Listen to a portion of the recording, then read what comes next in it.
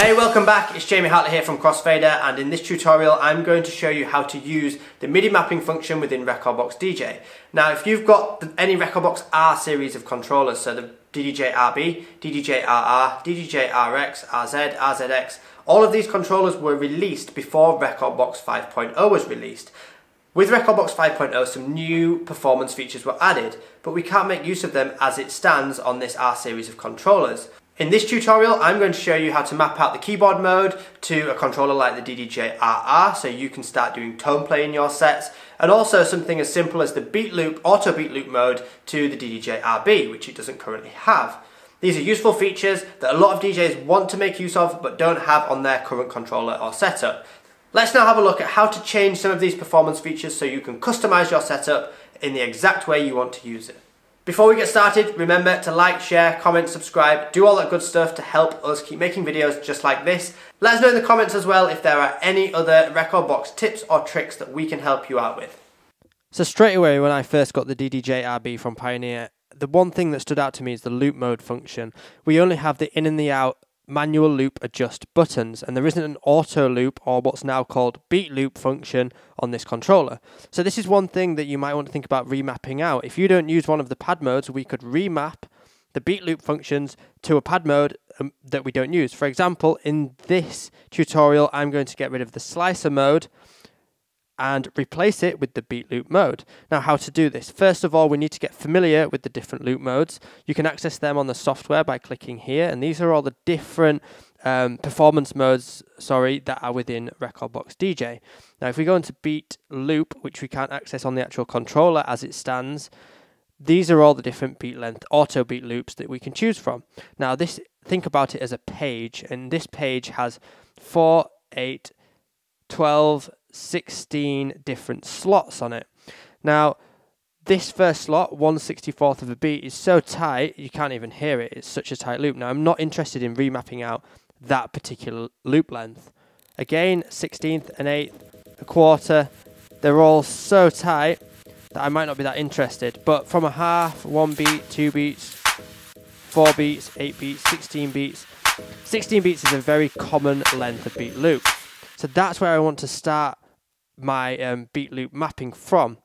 It's up to you how you want to do this and if you want to do it on this particular mode, but this is just to show you how the MIDI mapping works within Rekordbox DJ. First thing is I need to figure out what does the 16 beat correlate to on this page. Now, which number pad is it? It's as simple as counting along. 1, 2, 3, 4, 5, 6, 7, 8, 9, 10, 11. Now, 16 beat loop length is pad number 11. That's all we've got to remember. Next, I will go to the MIDI option, which is just up here at the top. This then opens up the MIDI setting device window. Just make sure that you have your connected device selected. I have here the DDJ RB. The next thing is to understand how this window works and what it physically does. This is basically all the stuff that's under the hood of the controller. Every one of these buttons and faders and knobs all map out. So when you apply an action to one of these buttons or pads, it tells the software a code. And that code is this MIDI in and MIDI out. So it tells the software a code, and that code then translates to a feature that's built into the software. This window allows us to remap out those different codes to different features. First of all, just get used to the different column headers. So the function is what the actual physical thing is. Loop in, loop out, all the different features that Rekordbox offers. The next column is the deck. Now, this allows you to select which deck you want that feature to be applied to. Next, we have the MIDI encode. You don't need to worry too much about that. Next up, we have the type, and this just allows you to choose whether it's a button or, in some instances, a knob or a slider. For example, the tempo adjust is a slider, not a pad, so that's what is indicated here in this drop-down. Then we have the MIDI out, and lastly, the comment, which allows you to just type in, so you've got a bit of a reference to know exactly what that control is, so you can easily find it again. To remap out the beat loop, first we need to find the beat loop mode, and that will be within the pad tab. When we navigate to the pad tab, I've organized the pads by the function, so then I can navigate to the slicer modes and the slicer pads and delete the ones that I don't want. All these slicer pads are already mapped out as default, but we need to delete them to make room for the new beat loop mode. First, I'm going to just delete these one by one. Okay, delete. Okay, and you'll notice I'm deleting both for deck 1 and for deck 2 because you will need to map out for both sides if you're going to use it on both sides. Now I've deleted all the slicer pads, I also need to find slicer mode. Here, slicer mode for deck 1 and deck 2, and I need to delete that as well because I'm going to remap out the slicer mode button to the beat loop button. Let's delete there and delete again. Now for the remapping. We need to add the beat loop features into the MIDI device window. To do that, we just click the add button at the bottom, and now we can search for all the things that are available to map out within the Rekordbox DJ software that are underneath the pad tab. If I go into a different tab, there will be different things available. Let's go back to the pad mode though and add in beat loop, and first of all the beat loop mode. We will add this twice, and then choose one on deck 1 and one on deck 2. Then it's as simple as pressing learn, and if you're highlighted on the deck 2 one, I'm going to press the slicer pad over on the right hand side of the controller. Then highlight the deck 1 version and press slicer mode on the left hand side. This has now mapped out these beat loop modes to these two buttons. So if we just quickly uncheck learn, close the MIDI device box, you'll notice now when I go from hot cue to slicer, it actually jumps on the software to beat loop. And that's exactly what we want. Then remember, this 16 beats was pad number 11. So let's start mapping out the rest of the features. Pad mode, add, beat loop, and then we want beat loop pad 11. And I'm going to set 16 beats on this end pad here and then work down to whatever the tightest loop I can get to here. Pad 11, let's go learn, press the pad, make sure you're in the slicer or now beat loop mode before you press the pad, otherwise you'll try and remap out a different modes button. Then add again, beat loop, pad 10, and work along. Now that I've mapped out each of the pads, one last thing you could decide to do is actually label them in the comments section here, double clicking, and then I could set this as 16 beat loop. 8-beat loop.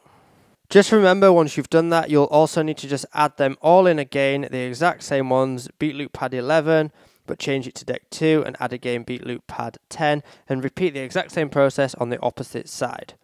If you make any mistakes, it's as simple as pressing the delete button and deleting that MIDI map and then redoing it again. Once you're happy, always double check that it works. So close the MIDI device tab, undo the loop, set it off, just check that the pad mode button works, perfect, and then try out the different loops. There we have 16 beats, 8 beats, 4 beats, 2 beats, 1, half, quarter, and an eighth. Press it again to toggle them on and off. I've now successfully mapped out the beat loop function to the slicer mode instead of using slicer. Then the last thing to do, once you're happy with your remapping of your controller, remember you can do this to multiple different features. You can use the shift mode, so you can remap out the slicer loop or pad effects 2 if you don't use it to the other features you want to use.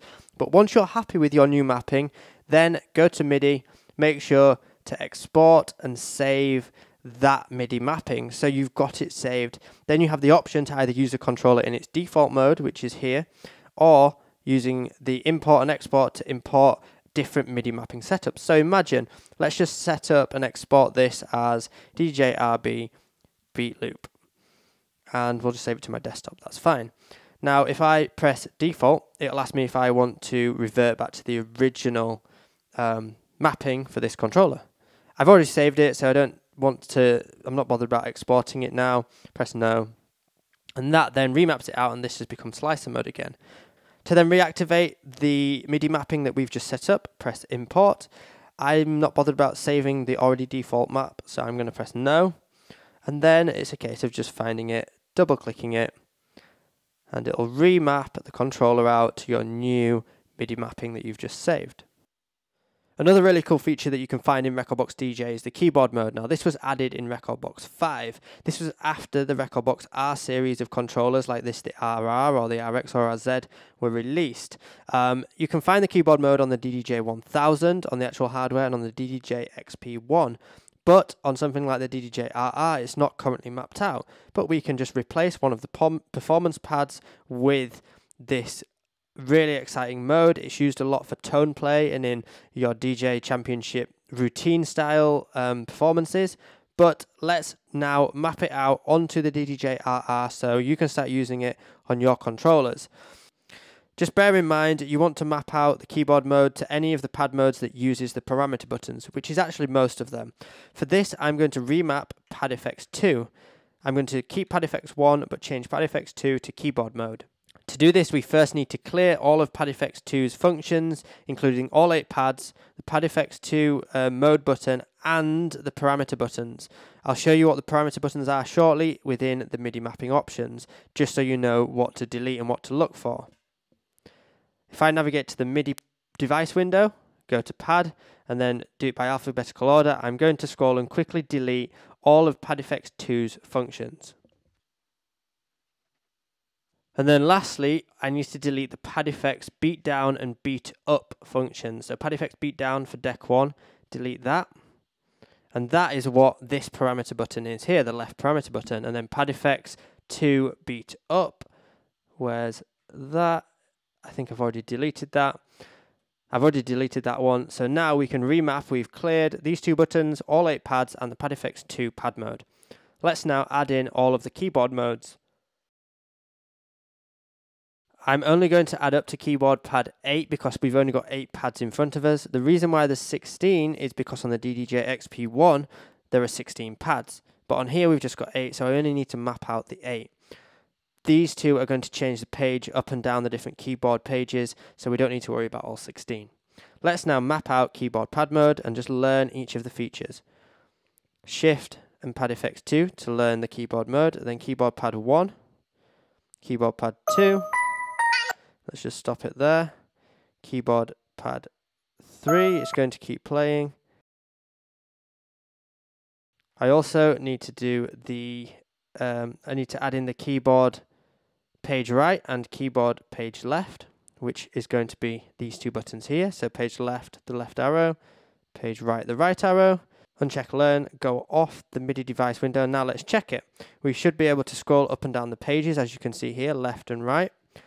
It'll go all the way up 12 semitones and down 12 semitones. There's an extra page at the bottom as well to be aware of. But if I now go back onto the original page, 0 is the original track. And then it goes up 1, 2, 3, 4, 5, 6, 7. And then I can go up a page, 8, 9, 10, 11, 12.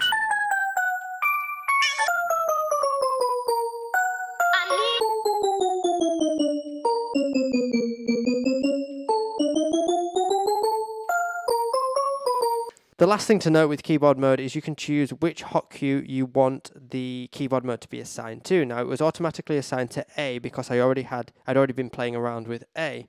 But if I reload this track in, now when I go to keyboard mode, Shift, Pad Effects 2, 3 hot cues flash because I've got 3 hot cues set up on this track. So the first time I go to this mode, I can choose which hot cue I want to then activate for the keyboard mode. So if I choose the second one this time, it's activated that, and you can see that on the screen here. Now, it uses that hot cue to change the pitch up and down semitones. Thank you so much for watching. I hope you've gained some insight into how to use the MIDI function in Rekordbox and remap out your controller. Please remember to like, comment, share and subscribe, do all that good stuff, and I'll see you in another Rekordbox tips video very soon.